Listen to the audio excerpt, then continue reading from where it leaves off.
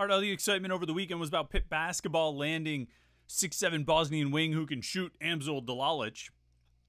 But that wasn't the only thing that happened over the weekend. That wasn't the only addition to a Pitt sports roster that happened. And no, I'm not just talking about the news with the baseball team. No, they didn't land anybody, but they made the ACC tournament for the 4th time. And that's, I think, worth noting, although there's probably a longer discussion to be had about Pitt baseball and its current state. But there was recruiting addition. Pitt landed a commitment from Elijah Dotson, a defensive back from Michigan, who's coming to join the Panthers in the recruiting class of 2025. And anytime there's a new commitment, it's news, and it's worth talking about. And quite frankly, if Pitt hadn't gotten Amzil Dalic over the weekend, we would have probably spent all of yesterday's episode of the Morning Pitt talking about Elijah Dotson. But and I thought there was actually a possibility that we would talk about both guys on yesterday's Morning Pitt. But why put two topics into one podcast when you can break them up into two podcasts, right? So that's what we did. We spent all of yesterday, but I mean, also there was a lot to talk about with Dalic.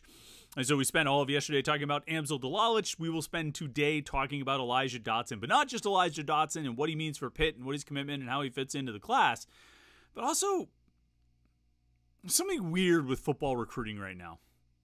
And maybe not everybody's experiencing it. Maybe it's just sort of unique to Pitt, and there might be a few reasons for that, but it doesn't quite have the same, I don't want to say buzz, because it's not about, you know, I mean, typically in the past, recruiting would generate buzz because of the caliber of recruits that we were talking about or that kind of thing. It's more like,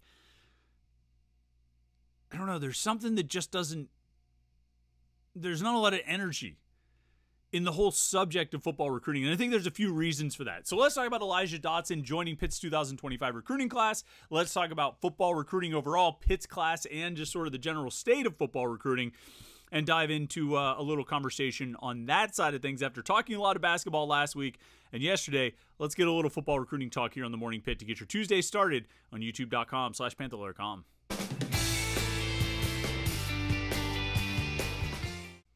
And I say get your Tuesday started because we call this the Morning Pitt, and I sort of typically think of this as something, I mean, we load this, I think these videos go live at like 5 a.m., and then the audio podcast, we usually get somewhere between 5:30 and 6:30, we get those published. It goes on the front page of Panther-Lair.com at 7 a.m., and so I tend to think of all these things happening in the morning, but I have no idea when you consume these. I mean, we see the view numbers go up on YouTube all throughout the day, so there are people who are watching this in the afternoon or watching it in the evening. You're certainly, I mean, maybe you're working third shift, but I don't think you're getting your day started here. But either way, we appreciate you tuning in. The Morning Pitt, youtube.com/Panther-Lair.com, the Tuesday edition as we move into the week.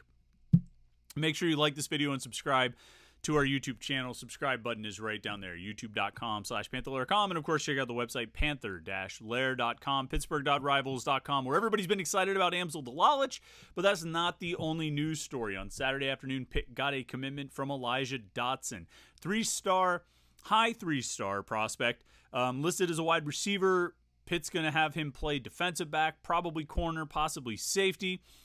Kid out of Detroit, Belleville High School, committed to the Panthers on Saturday afternoon, chose Pitt from over offers from Illinois, Indiana, Kansas, Louisville, Michigan State, Penn State, Purdue, Tennessee, and Wisconsin among the power conferences. I believe he was had narrowed his list down to Pitt, Michigan State, and Penn State. Certainly the type of company you'd like to be in, and certainly the type of recruiting battles you would like to win. And as such, I think this was a good win for Pitt. Dotson is somebody that Pitt has been prioritizing for a while. They've been after him for a while.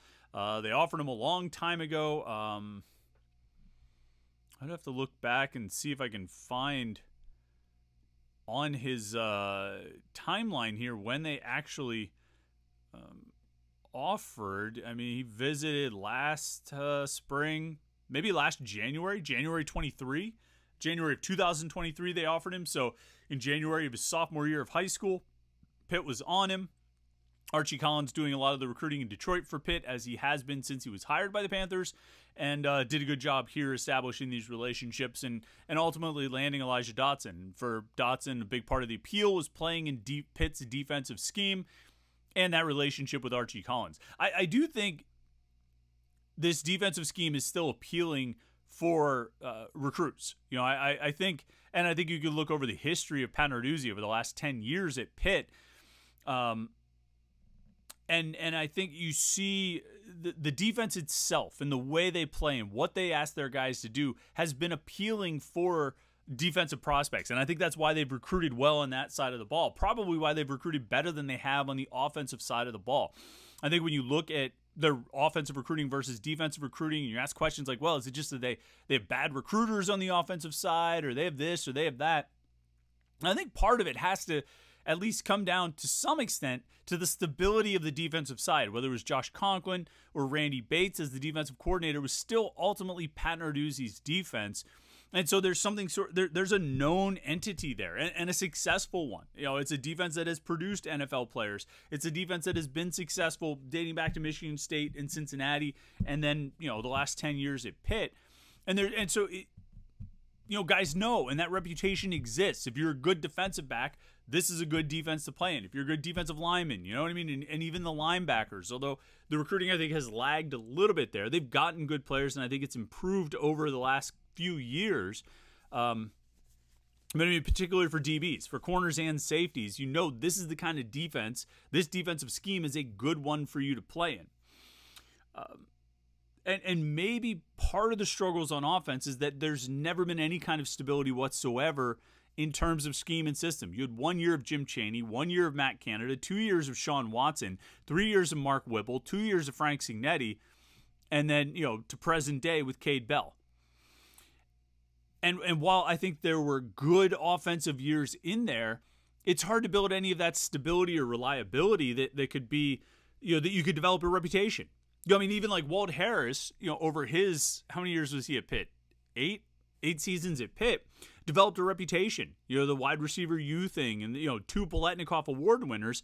And it was sort of the same thing where you had this stability of the system and the scheme and that reputation, and that you knew, like, oh, if you are a good player at this position, you're going to be able to thrive in this offense. It might not be the only offense you can thrive at, but you can thrive in this one. And I don't think they've had that kind of stability at Pitt under Narduzzi. And again, I think there's a variety of reasons why they haven't recruited as well on that side of the ball, but I think at least one of them has to be the constantly changing offensive coordinators and offensive schemes, where you don't know, hey, am I really going to be able to excel in this system? You know, they get the Biletnikoff Award out, you know, with Jordan Addison in 2021, and the next year Mark Whipple's gone. I mean, Whipple's not even back for the next season.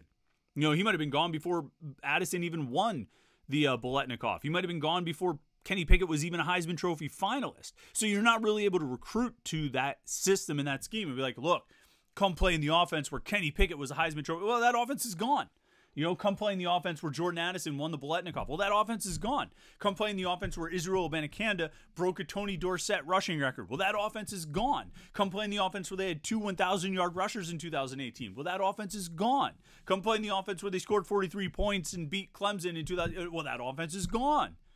You know, come play in the offense where Tyler Boyd caught like 90 passes or 100 passes or whatever it was in 2015. Well, that offense is gone. And so I think you have less foundation to recruit on with that side of the ball, partially due to that turnover. Whereas on defense, bring it back around to Elijah Dotson, on defense, I think you've got the stability, you've got the foundation, the reputation is built, and everybody sort of knows what they're going to get if you come and play in this defense. And I think that makes it appealing. I think it is an appealing defensive scheme. I mean, you talk to players, you talk to coaches, you talk to NFL guys. They respect what the DBs are asked to do in this defense. They respect what the corners are asked to do. I always make the joke, and I've said it to the Pitt players and coaches before, that, like, you know, NFL guys have to watch the film and be like, all right, if you play corner in this defense and you don't want to just like quit football because of how much stress it puts on you and leaves you on an island, if you're willing to keep coming back and play in this defense, like, we know you're tough enough to hang in the NFL. Like, you can handle losing reps. You know what I mean? You're not going to hang your head. You can bounce back pretty quick because it's just, I mean, it is an unforgiving defensive scheme for corners, but they do get guys to the league and they get guys that have success moving on to the NFL. And I think safety is sort of the same way in terms of this is a defense that gives safeties an opportunity to really be highlighted, particularly that boundary safety spot. It plays down in the box. I mean, they get like 100 tackles. I mean, Donovan McMillan had 100 plus tackles this past season. Jordan Whitehead did it in 2015. He was on pace to do so in 2016. Before he got hurt in the Clemson game, that's a position, it's where Paris Ford had 90 some tackles, probably would have had 100 if he didn't get kicked out of a couple games. That's a position that it's just such a play-making position that you're going to get a ton of tackles. You're going to get a ton of opportunities, and the field safety spot is a playmaker as well. And so I think that's appealing. I think that reputation exists. I think coaches who know are able to recommend it. You know what I mean? I think high school coaches have a certain respect for it, and I think Pitt's able to sell it well. And they did it again here in landing Elijah Dotson. And there was some buzz on the message boards about it. Pitt fans had to sort of spread their buzz around on Saturday because you had the news on Friday with Amsel Delalich committing. And then you had the news on Saturday with Elijah Dotson, and people were already so high off of the Delalich commitment that I think they couldn't quite muster as much energy or excitement about Dotson committing. And I think there's a few reasons for that. There's not just that the two happened back-to-back, although the fact that they happened back-to-back presents an interesting comparison. Because Amsel Delalich is a guy who's going to come in here, what's today, May 21st? He's going to be here, probably pretty soon. He'll be here for the start of the fall semester, probably for the summer semester. He's going to play this coming season. He's going to make an impact this coming season. He is going to help them win games as soon as they start playing games again. Elijah Dotson is going to be a senior in high school in the fall. A year from now, provided he hasn't decommitted, and that's nothing about Elijah Dotson, it's just about the reality of college football and recruiting. And I shouldn't even say college football. It's just the reality of recruiting in college sports right now. Provided he has not decommitted, Elijah Dotson will be preparing to graduate from high school and move in at Pitt, unless he's graduating early, in which case he will have been at Pitt for 5 months. And then 4 months from now, he will be getting ready for his first college game, which he may or may not play in and may or may not contribute to. And that's next fall. That's not this fall. That's next fall. So you're looking at a year at least, 15 months at least before Elijah Dotson is making an impact for Pitt football. And potentially more if he doesn't really play until he's just, redshirt freshman or sophomore. So you could be looking at 27 months until he's making an impact, or 30 months, or 39 months. Whereas Amsel Delalich, you're looking at 6 months. Now, this has always been the case. I like, football, particularly football versus basketball. Basketball guys are expected to come in and contribute sooner and play earlier and all of this. Whereas football guys, I think there's an expectation or hope of development and, taking their time, being patient and growing into a role or growing into the college game, basically. But I think it's changed a little bit. Our expectations for freshmen have not changed. I think there's still an expectation that freshmen coming out of high school are going to take some time for that period of adjustment to the college game.